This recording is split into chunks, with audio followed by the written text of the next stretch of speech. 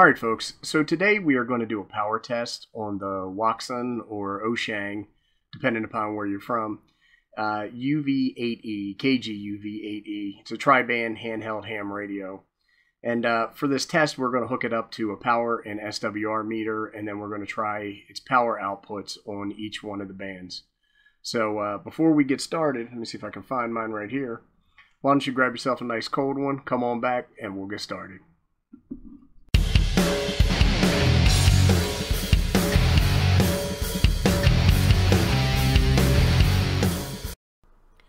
Alright folks, so we're all set up to do the testing here on the Wouxun UV8E.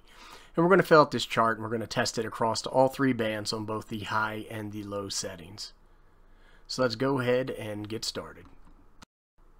Here's a spec sheet for the radio, and you can see down in the lower right hand corner the output power of 5 and 1 watts for VHF and 4 and 1 watts for UHF.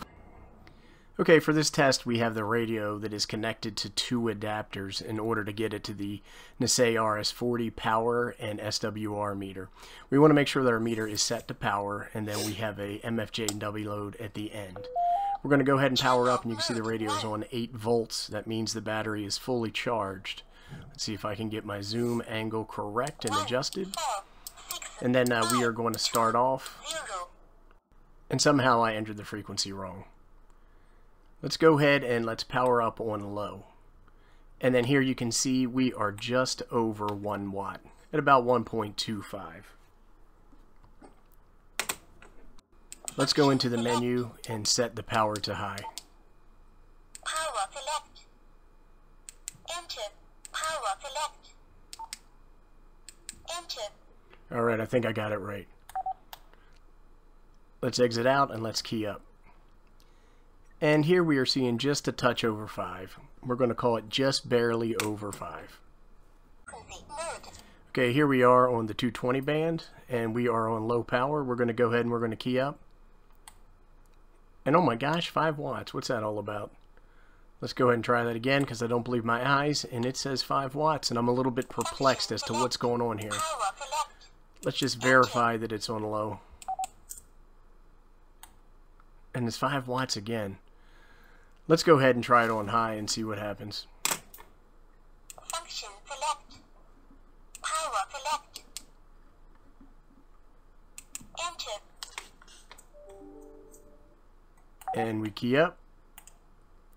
And it's almost 10 watts. Now what the heck is going on here? It's at this point that I realize that the meter only supports the 2 meter and 70 centimeter bands, and that's why we were getting the goofy reading. So we are going to have to ignore the power test for the 220 band. Sorry about the confusion, folks. Alright, let's move ahead to the 70 centimeter band. We type in our frequency, and this time we're starting on high power, and we're just over 5 watts, so we're going to call that 5 plus. Maybe 5.5, give or take. Let me write that down, and now we are going to go to the low power setting. Enter. And now we're going to key up. And it looks like it's a little over 2. Right at the 2 mark. So we're going to go ahead and we're going to call that just under 2.